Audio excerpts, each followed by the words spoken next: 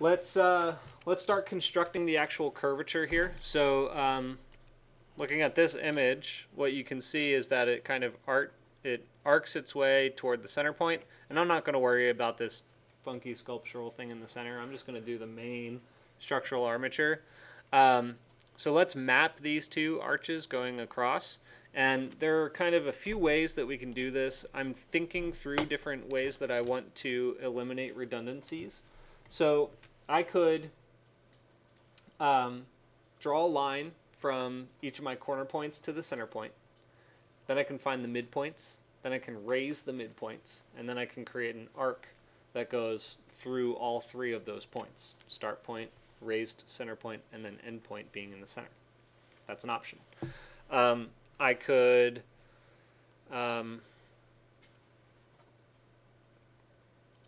actually, that's the only real good way I think of doing it right now.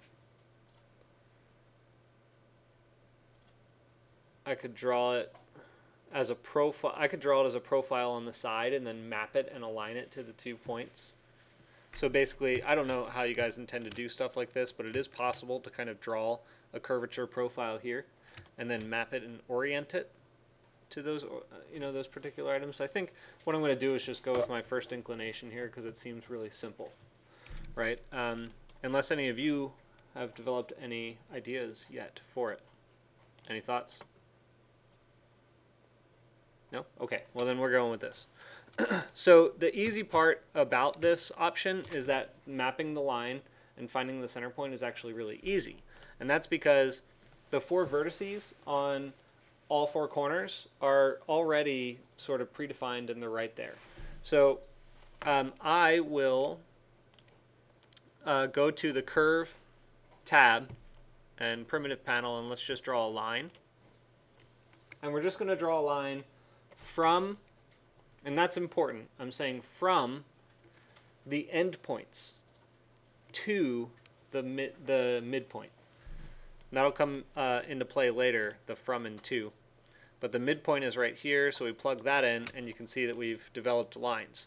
And those lines are not on the surface itself, and that's okay, because we're going to stretch it upward anyway. So it won't be a conflict.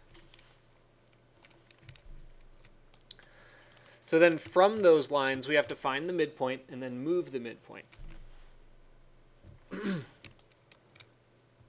So what am I doing? Oh yeah, divide. So what we should do is divide that curve. And we'll plug the line in and then change the number of subdivisions to 2.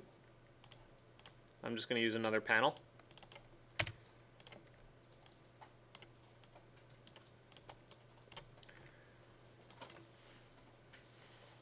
And then from this list, we will have to select the midpoints only in order to be modified. So list item is our tool. List item. Plug the points in. 1, 2, 3. Yeah, okay. So we're going to do a slider from 0 to 2. Or if you already know it's going to be a static number of 1. In fact, I do know it's going to be 1, so I'm just going to copy this panel over. Make it index item 1. Oops.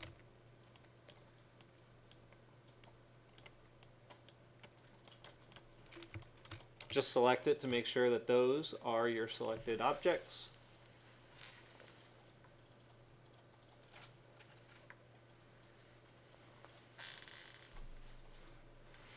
And then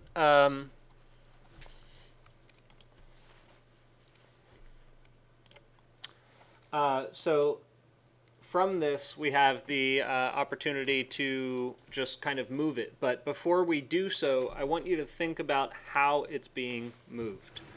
So the image, I mean, you can do it in a very simple way. I'm not sure exactly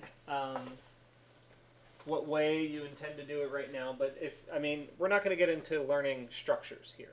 But I want you to be aware of the fact that this is predominantly a flat surface. Ours has a little bit of a bow to it. And so if you bow the surface of it, then the structure essentially bows as well. But the forces are still going in the z direction.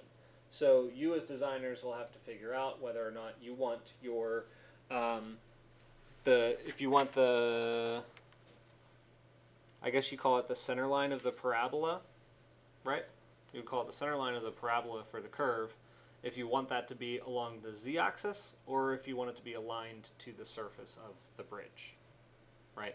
So I'm not a structural engineer.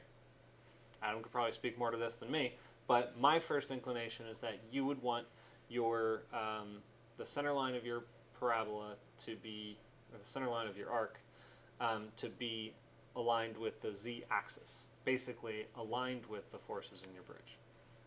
If that makes any sense. Or your main forces anyway, your gravity force. So anyway, so that basically means that instead of, see how these are kind of like slightly tilted? Instead of moving it out perpendicular to that line, which would make it a, yeah, so that would just, you know, make a straight curve going that way, but it would kind of lean out a little bit. Mine are just going to go straight up. And so what you're going to see is that the arc actually will have a slight bias toward the center. In fact, it might not even be discernible. So it's whether or not you want it symmetrical, or if you want it to be, you know, aligned with the gravitational force. So let me just move these up in the z direction. So again, we're dealing with structures now, we're dealing with real forces. It's okay to use unit z here. So I'm going to move, transform Euclidean, and move the geometry in the z direction under vector, vector, unit z. And the geometry is going to be these 4 points. It's going to be in the z direction. And I will define how far it goes with a slider. So 0 less than, oh, approximately how tall is that thing? I only made my bridge like 1 lane wide on either side. So 30 feet wide, we'll make it 60 feet tall. It's like 100. Yeah, probably something like that. So let's just do a slider from 0 to 100. Won't hurt to slide it back and forth.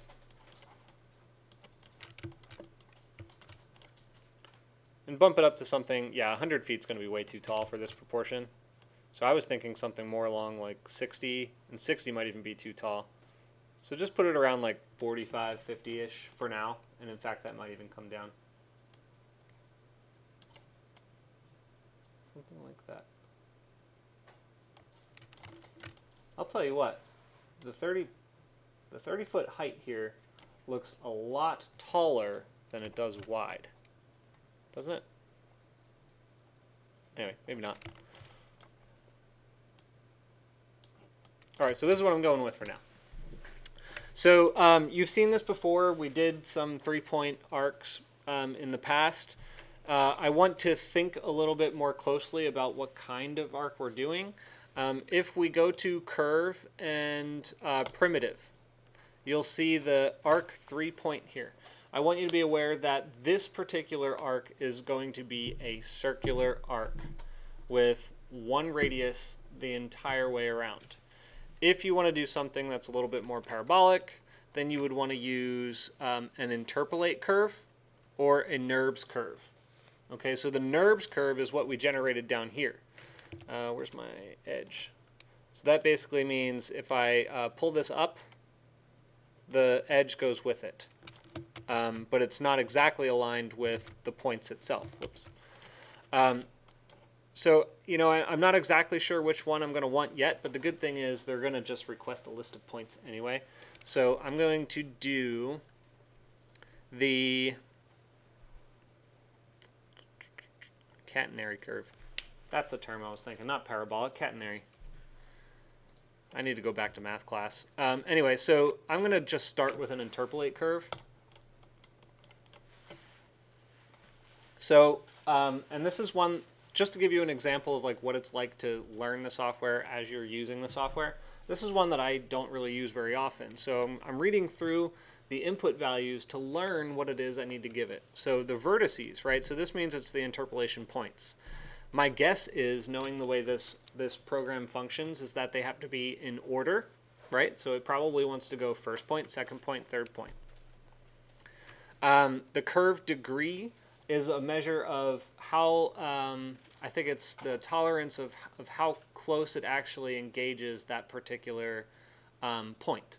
So a degree of 1 actually creates a polyline, and a degree of 2 will make it sort of more, it'll have a smaller radius to the actual point of the curve.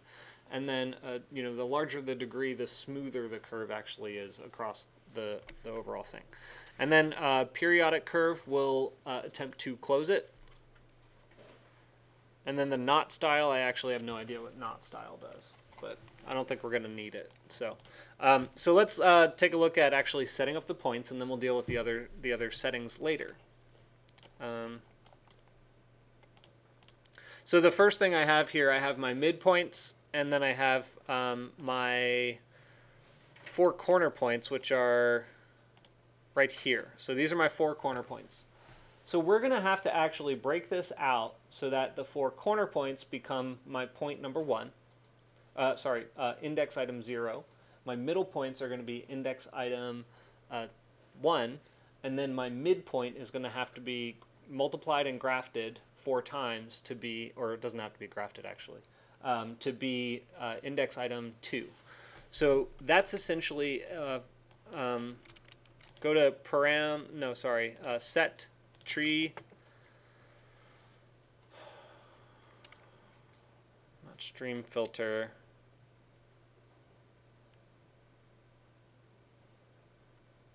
hang on a moment, now I'm forgetting which one it's supposed to be.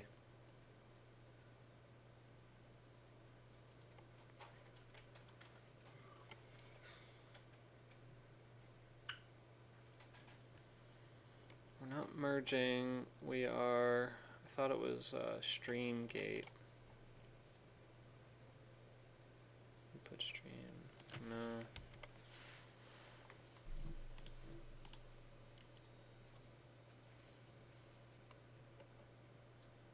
New. Well, anyway, hang on, I'm just blanking right now. Okay, sorry. So yeah, I just had to recall exactly what the tool was that I was supposed to be using here in order to, so the problem I was having is that this item only has 1, right? So we have only 1 center point that needs to essentially be repeated 3 times. So the way that I tend to want to think through this stuff, and you guys just saw it, but for the sake of the video, I start with essentially my things that I need to you know, blend together into a singular list. So the first one is going to be the 4 vertices here, so that's going to be these. And I'll just kind of move it out here to the edge. And I'll grab another point param, and I'll plug it into the 4 raised midpoints, that's these. And then I'll plug in another point param to my 1 midpoint. And so what we need to do, kind of ignoring everything else right now, let's just look at these. I have a list of points that's flattened, I have a list of points that's grafted, and I have a list of points that only happens to have 1 item. And I need to get them all to speak to each other so that the first item of this list connects to the first item of this list, connects to the this item. Right, and that this item has to be replicated 4 times for each list. So the tool that you need is called weave. Weave is found under set and list, and it's right here called weave.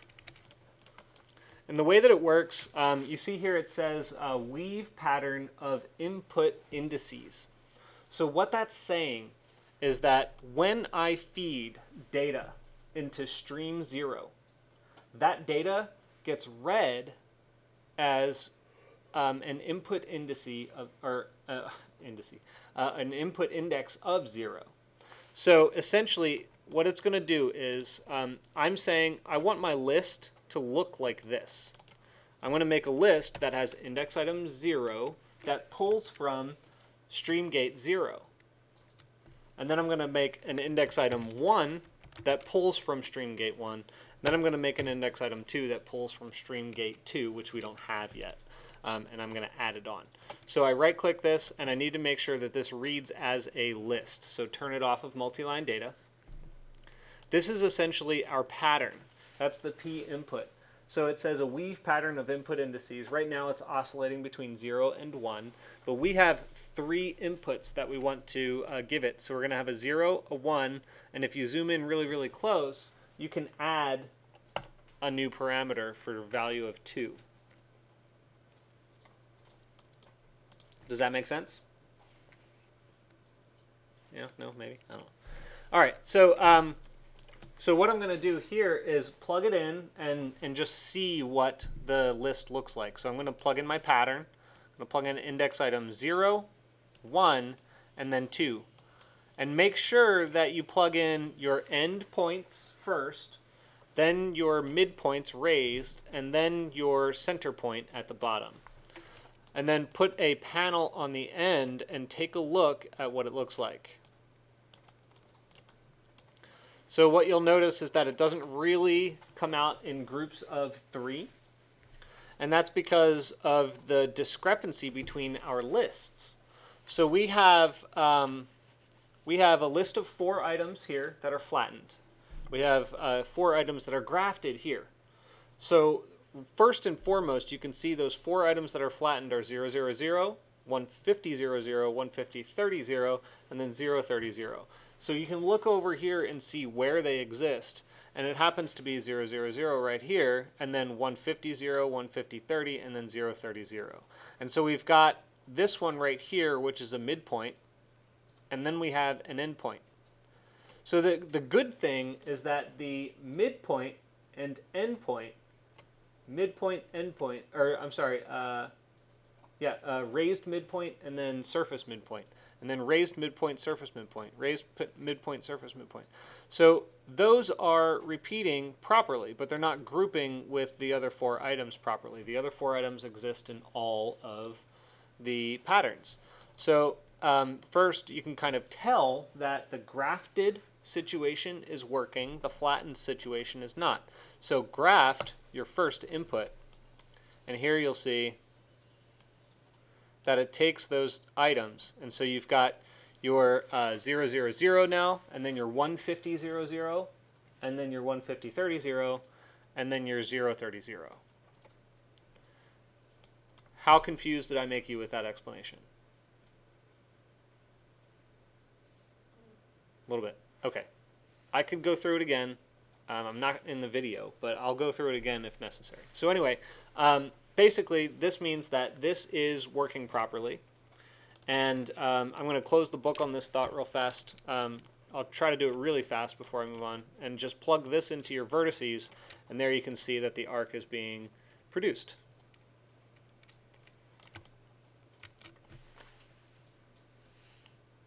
So any general questions before I stop the video and kind of go through to make sure that you thoroughly understand what just happened?